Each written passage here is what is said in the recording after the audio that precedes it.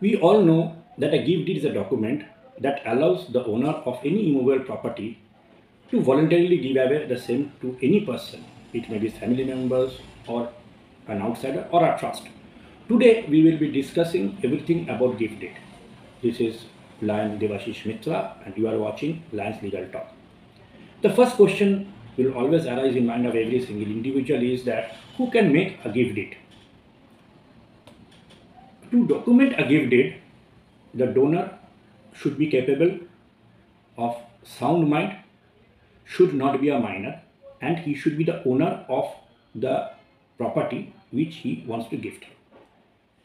However, although to give any property as a gift, a person has to be 18 years plus, but he can gift the property to anybody, even to a minor. There is no age bar so far gifting is concerned, but the person who is gifting has to be of 18 years plus. Now, second question may arise in many of mind of many a person is that can one gift unregistered property like Pagdi property? No. The ownership transfer under gift deed can only take place for a property which is registered. A Pagdi property is not a registered property, so it cannot be given. Now, again the question may arise, then can a person gift his lease right over a leasehold property? Yes. Since a lease agreement is a registered one, it can be done. Although the leasehold property remains and always remains the property of the lessor, either that is the owner of the property.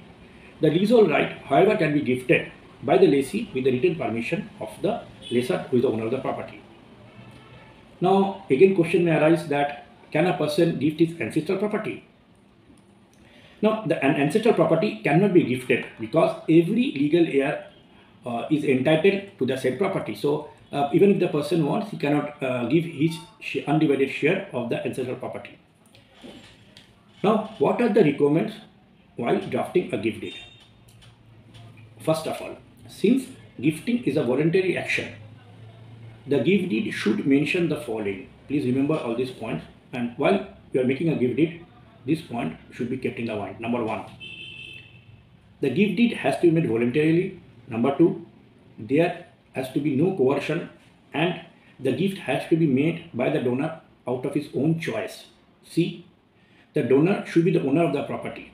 And fourth, that he should not be bankrupt. These are the four important points.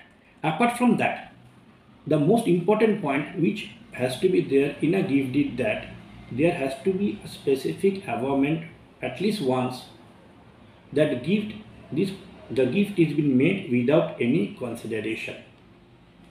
Now, what is the next step? Is acceptance of the gift. The acceptance of the donee is recorded in the gift deed by the donor. The donee has to put a signature in the gift deed and accept the gift deed.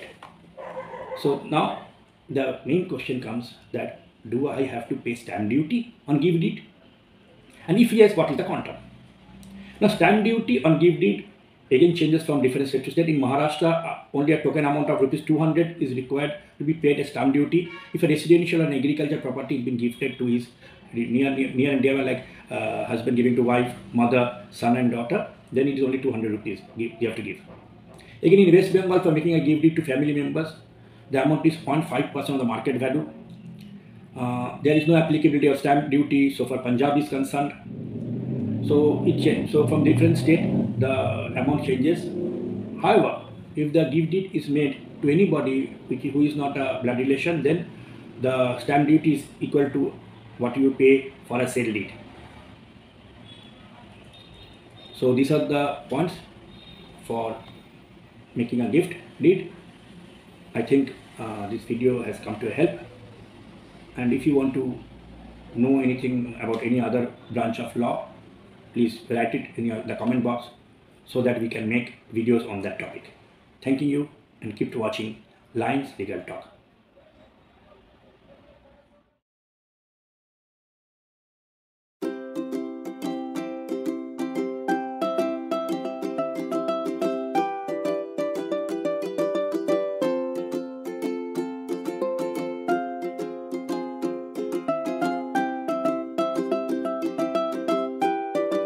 Please like our video, share, and subscribe. Thank